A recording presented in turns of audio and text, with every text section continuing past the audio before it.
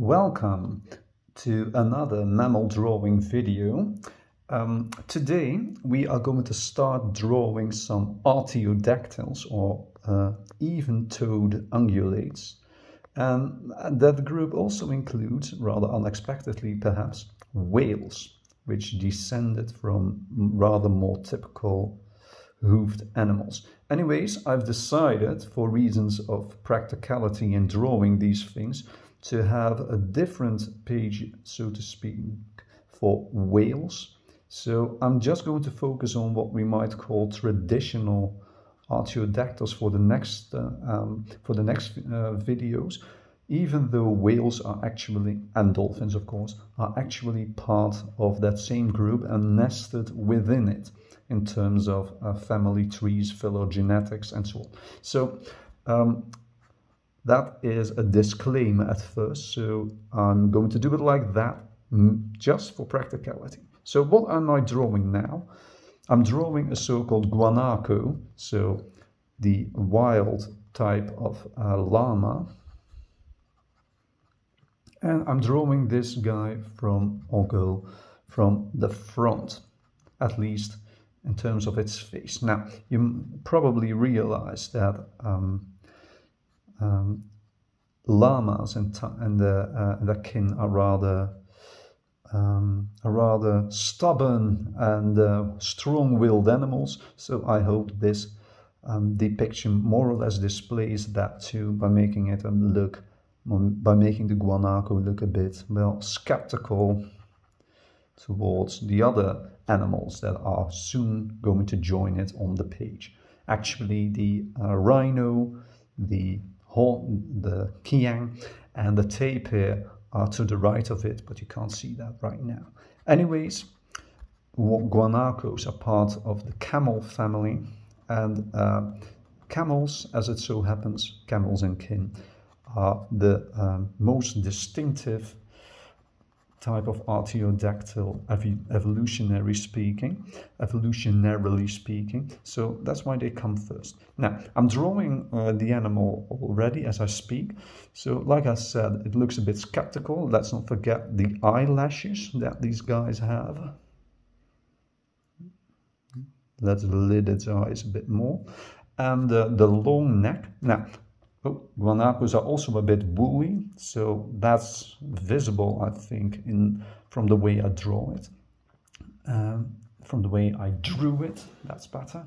So here we go, moving on to the legs, which are long in all extant camel type animals, and I think most, if not all, extinct ones as well, of which there are a lot. If you want to be astonished by that, surely look it up. Anyways, here we go. Now, we have, of course, to keep in mind that the feet of camel-type animals are also quite distinctive. Now, you know what these things are called and what they refer to in colloquial language. I'm not going to say that. If you do not, just look it up.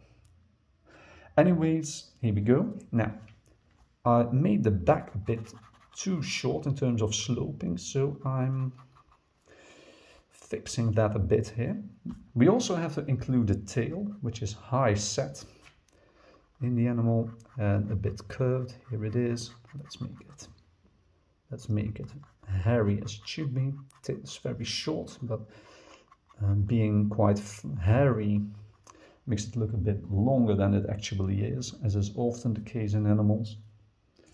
Now, we shouldn't forget the hindquarters, of course, which are prominent in camelids, camel-type animals. Here we go.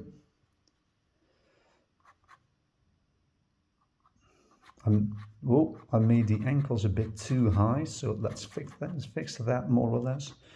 I think I managed to, well, limit the damage. Of course, when drawing things, it's also often possible to fix things a bit here and there if necessary. Do not get too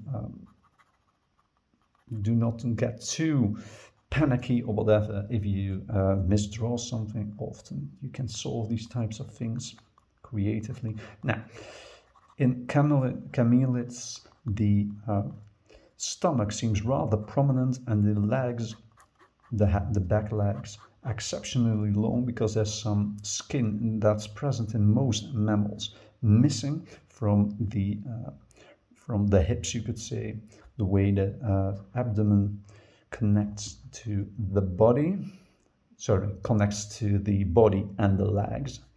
So here we go. Oh, careful. Should be showing you what I'm drawing, of course. Here we go. Let's include the pattern that these animals have, whites mostly. And here we've got our somewhat, wait, we're not done yet.